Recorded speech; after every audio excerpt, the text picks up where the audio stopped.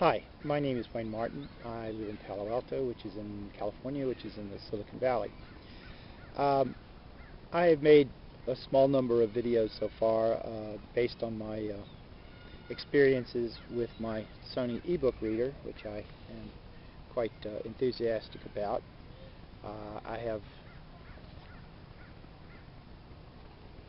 owned it for about 6 months now and have integrated it into my workflow sufficiently well that I just wanted to tell folks about it whenever I could, sort of like an evangelist.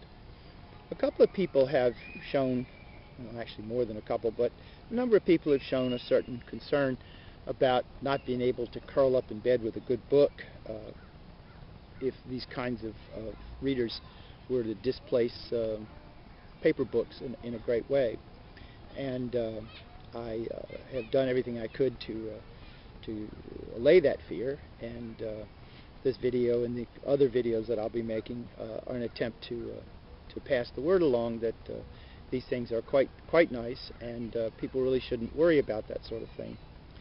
I got to thinking about other kinds of personal technology that we have in this country, and changes in personal technology over the last 100 years or so, and it dawned to me that I had some cameras around the house that might be an interesting example of the transition of technology. This is a Kodak Brownie camera. It's actually black. I don't know quite why they called it a Brownie. It was introduced in 1900. It's made of cardboard. It was intended to be a very low-cost device. It cost $1 when it was originally introduced. It had roll film, and the camera in that form factor lasted well into the 1950s, actually. Sometime in 1924, 35 millimeter film was developed, and 35 millimeter cameras were developed, and in 1934-35, Kodak invented what are called daylight canister or daylight loading canisters for 35 millimeter cameras, and that led to innovation a few years later when the Argus company of Ann Arbor, Michigan released this Argus 2 series camera. This particular version, let's see, this is very close to this is a 2AB, which was developed or manufactured close to 1950, but the original 2A was very close to what this looked like. It sold for about $29. This particular model or device that I have in my hands was near the end of the manufacturing line, probably sold or probably manufactured around 1950. It was my father's camera.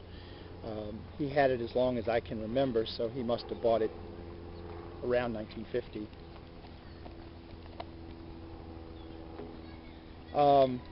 This was my SLR, a single lens reflex. It's an Aside Pentax.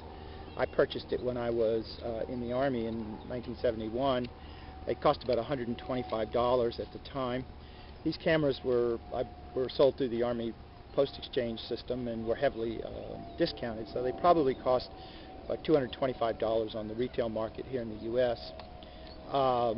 This was a step up from my dad's camera because it had a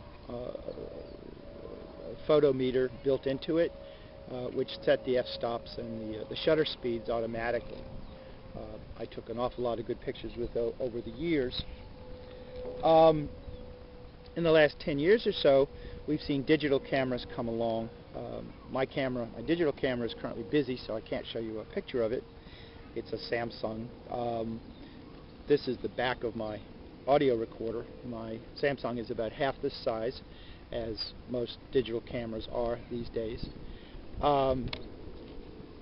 My Samsung cost about $170, and it produces what are called internet-ready JPEGs and video and audio.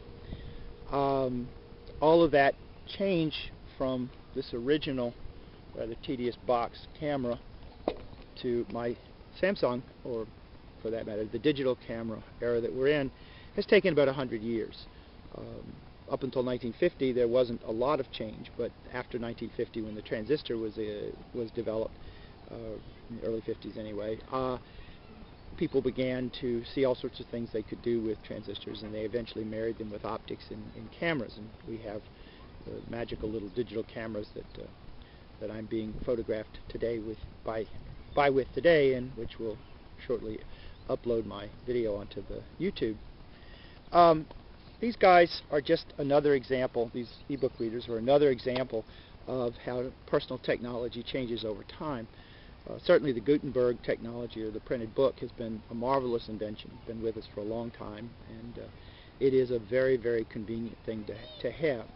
But this device will hold 20,000 books, and there are other memories in the wind that will potentially put 2 million books on a form factor like this one of these days.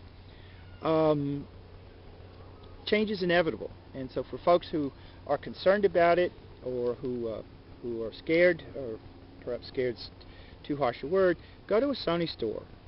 Find somebody in the coffee shop that's reading with one of these things, or on a bus, and stop and ask them if you can talk to them about it. I have people coming up to me all the time, and I love to spend a few minutes. It actually takes about 10 minutes to walk someone through all the features of one of these things. The future is now when it comes to reading. We're seeing some really interesting changes in the electronic publishing world, where e-ink technology has allowed manufacturers to, like Sony or Amazon, and now there's a company in Mountain View called Plastic Logic that's about ready to release an 8x11 version of a reader with e-ink technology. The ability to hold as many books as you want, to interface wirelessly as we can with the Amazon, and the ability to have hundreds of thousands of millions of books online is just another example of the march of digital technology from the 20th into the 21st century. This is Wayne Martin. Thanks for watching.